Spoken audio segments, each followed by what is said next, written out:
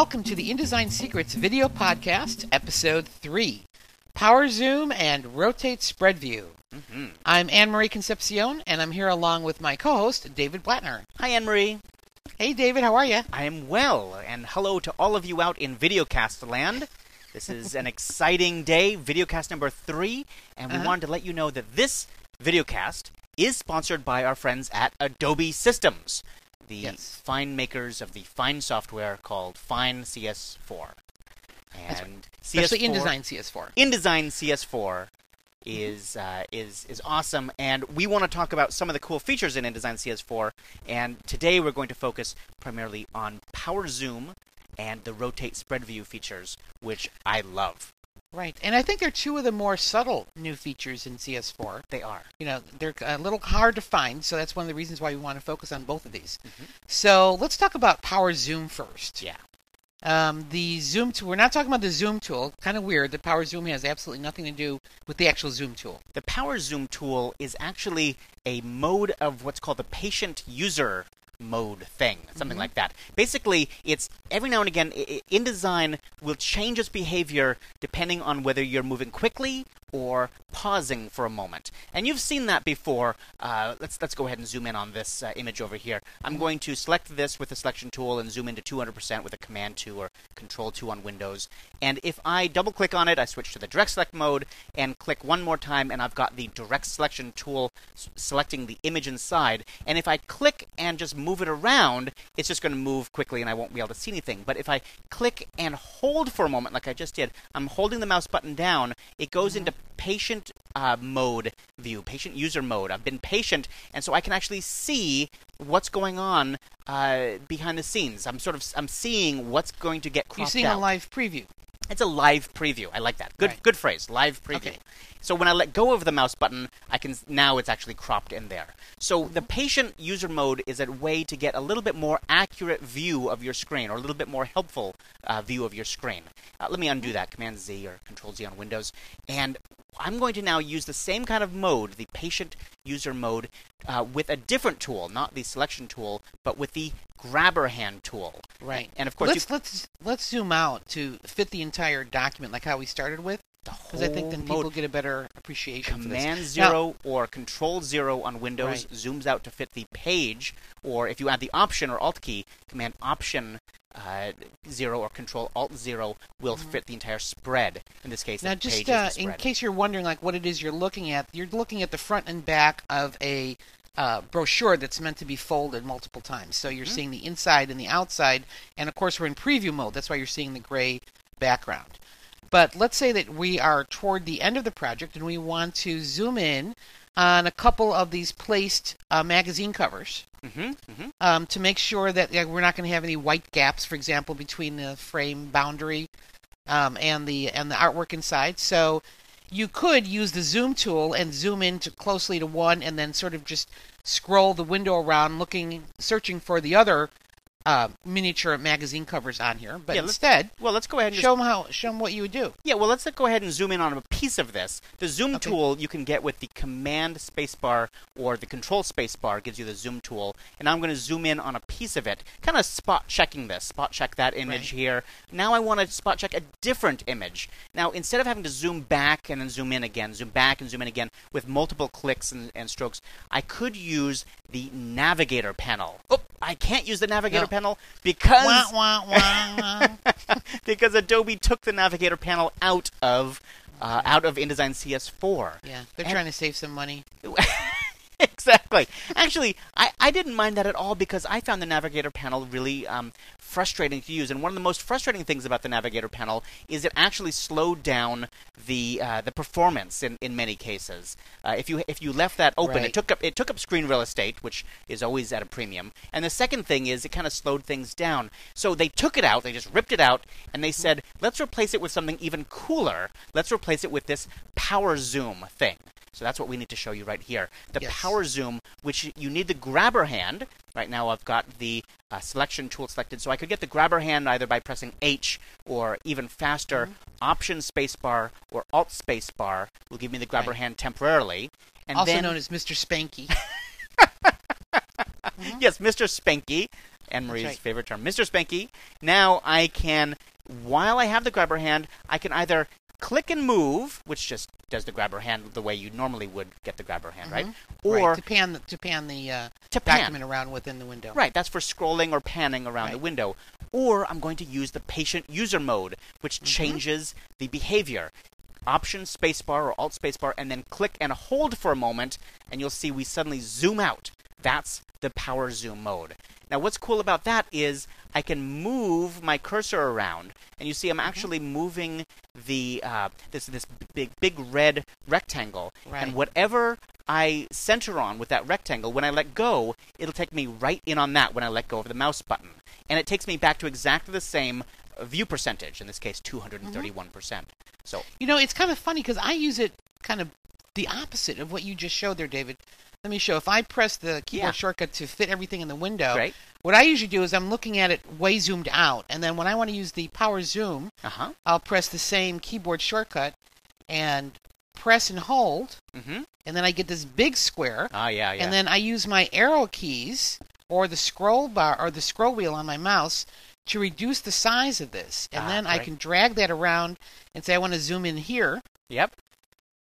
And then it zooms in that way, and then I press Option or Alt spacebar again and the mouse button, and then I'll drag that to another thing. And let me check, with the same zoom percentage, check something else. So I can quickly go through the document and zoom in, zoom out, zoom in, zoom out. And you started zoomed in, and then you use power zoom to zoom out. I usually start zoomed out and then use power zoom to zoom in. Either way works great. But the key is you gave an incredibly important tip there, and you kind of just brushed past it quickly, which is the scroll wheel or the arrow keys. That ability when you're in power zoom mode, let me zoom out here, the ability to come over here and then press the arrow keys to make this bigger or smaller. That is incredibly useful, and that's really the key to using power zoom, whether you start zoomed out or zoomed in. But either way, you want to really center that to fine-tune exactly what you want to be looking at. I like to think of the power zoom tool as like a jeweler's loop, or a loop that we'd used in the good old days with looking at that film. It's like the kind of thing that where you're zoomed in here, you're doing fine-tuned work with you're really coming in here and tweaking something on your page, and then you want to get a big view of it to work on something else. So I'm working here, zoomed in, and then I use the power zoom mode, come over here, and then let go, and I'm zoomed in again. So then I can do some more fine-tuning work. So that's. And I think for people who are just getting used to CS4, like I'm going to press Command plus or Control plus to just get into a normal view. And let's say that you're working with you're just looking at some object, and if you switch to the hand tool or Mr. Spanky, or you press Option or Alt spacebar because you want to pan the screen around, if you keep the mouse button down while you're thinking about which way you want to go, this might surprise you. So there's unfortunately there's no way to change the amount of time that it takes. There would be a nice preference to turn this off, because some people like this turned off unless they added yet another modifier key, because it kind of freaks people out. But if you are a big fan of using that hand tool to actually pan the document around within the window, just make sure not to hold down the mouse button without moving a little bit first. It's kind of like, dribbling in basketball. You got to keep moving. That's right, exactly. If you're going to use the grabber hand if you're going to use the grabber hand, make sure you click and move even just a pixel, even just a tiny bit. That will turn off the patient user mode. You only get the power zoom when you click and hold and don't move the cursor for a little while. That's a really good point. Okay, so let's go on to our other feature, unless you had something else to say about power zoom. Go ahead. That's right. Okay. So in this document, I'm going to go back out to fit everything in one window. You can see that we have a couple rotated panels. This is the business reply card. And let's say that I'm working on this panel down here. I'm going to press Control or Command plus, and I want to edit this text. Now, obviously, this frame has been rotated 90 degrees. You can see it up here in the control panel. And if I double-click, it switches to my type tool, and then my cursor rotates 90 degrees. And if I want to edit this text, I'm going to get a crick in my neck, because actually right now, if you could see me, I am leaning to the left to see what this is saying. And if you're trying to figure out like tabs and negative indents, and trying to figure that out in your mind by rotated 90 degrees, or if it's 180 degrees, which way is left or right, it's a mind bender.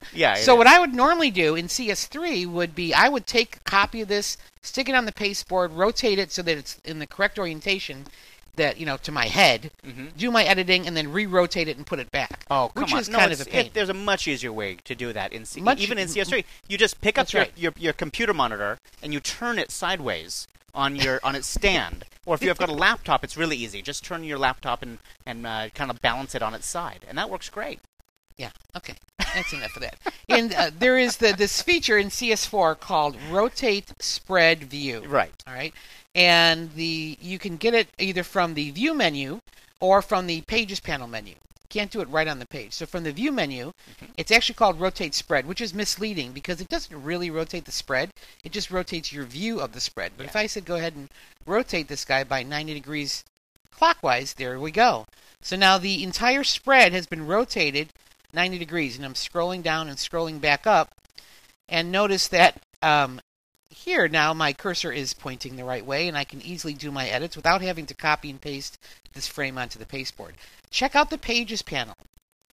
So this spread is rotated, but it doesn't look rotated in the Pages panel, and this is your guide to remind you that this is not going to be rotated when you print or when you export the PDF. Right. All right, it's only the view that's rotated, and you do see this tiny little icon to the far right of it that looks like quote marks, and that means that currently this view, the view of this spread is being rotated. Right. It's a really important point. It's just what you see on screen that's being rotated. It's basically tricking InDesign into showing it to you sideways, even though it's not really sideways. That's right. Now I've zoomed out to fit the spread in the window to show you this other side effect of rotating a spread view is that you get this huge amount of pasteboard area. Huge pasteboard. I wish they didn't do this. Yeah, it is. It's kind of frustrating, but you just kind of deal with it. And you just deal with it. Although, the thing is if you hand this off to somebody else and they see that huge pasteboard, or if they see a sideways page and they're freaking out, they just might throw the document back at you saying, this thing's corrupted, or I don't know, I can't deal with this. I don't know what's going on here. Tell them to watch the Videocast episodes so they know what's going on. Good point. And by the way, for you InCopy users out there, this is honored by InCopy CS4. Now, InCopy CS4 doesn't have a rotate spread view. They don't even have a Pages panel. But if the InDesign user rotates a spread or two and then saves the InDesign document or the assignment, then the InCopy user that opens it up will see the rotated view. That can go ahead and edit these text frames. So that's pretty cool. That is cool. But I do want to point out though that if we have to tell people how to turn this off. Again, if somebody else is freaking out, if your printer's freaking out or whatever, it's a good idea to reset all of this before you hand it off to someone. And so you can get back to that same pop-up menu right here in the Pages panel just by right-clicking or control-clicking with one button mouse, choosing Rotate Spread View, and then choosing Clear Rotation. Right. So I mean, you can assign keyboard shortcuts to all these commands that you see here in this menu, by the way. So. You can. Although they kind of hit it. Let's go ahead and clear that rotation. If you're going to be doing that a lot, they kind of hid that in the keyboard shortcuts dialog box. It's in the product area called Panel. The panel menus. Because it is in the Pages panel menu. It is. That's right. That's the third place where you find it. That's where you're going to find it in the product area called Pages panel menu. So the panel menus. Right. Exactly. I mean, I love that. It's so much more efficient. And the whole point of why we're doing these videocasts is to get you more efficient, get you more productive. And CS4 has all of these little, hidden little secret features like this power zoom and the rotate spread view that make you more efficient, because anytime you are causing a crick in your neck, you're not going to be efficient, right? I mean, that's an obvious one. But anytime you're doing the same thing over and over again, like zooming in, zooming out, zooming in, zooming out, the more efficient you can make yourself with those kinds of tasks, the things you do 100 or 1,000 times a day, more efficient you're going to be throughout your entire production. And what's telling to me about these kind of features, David, is that they become so intuitive and so natural to use in CS4 that I find myself trying to do them in other programs. Like I'm waiting for the power zoom to go into effect, or I'm like, why can't I rotate this view? Right? Why can't I? Right. So when you find yourself wondering why isn't this built into the OS, then it's something that's definitely helping you become more efficient and making your workflow a lot more streamlined. Yeah. It really is. All right. Okay, well, that is it for episode number 3. Be sure to check out the show notes on our blog at InDesignSecrets.com. And we'd love to hear what you thought about the show. Go ahead and leave a comment there in the show notes. Or you can email us at info@InDesignSecrets.com. And until we meet again, this is David Blattner And Anne-Marie Concepcion for InDesign Secrets.